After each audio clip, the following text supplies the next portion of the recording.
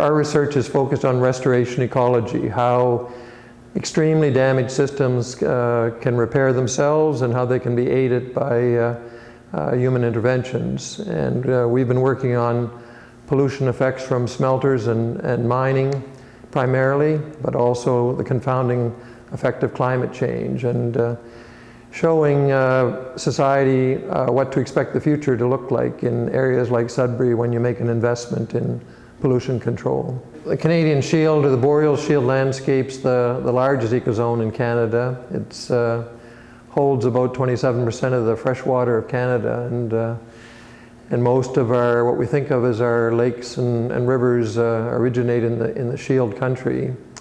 It happens also to be where most of the mining deposits are, so and a lot of the forestry operations. So the combination of fresh water with industrial activities brings about the need for our research. Climate change is the key factor that's changing everything now. We're not able just to keep up with the changes that are happening in the north, and so where we learned a lot of our techniques, and our students and others have worked in the Sudbury area or in the lower parts of Ontario. The area where most of the research will be needed is in the far north, where change is happening at a very rapid pace.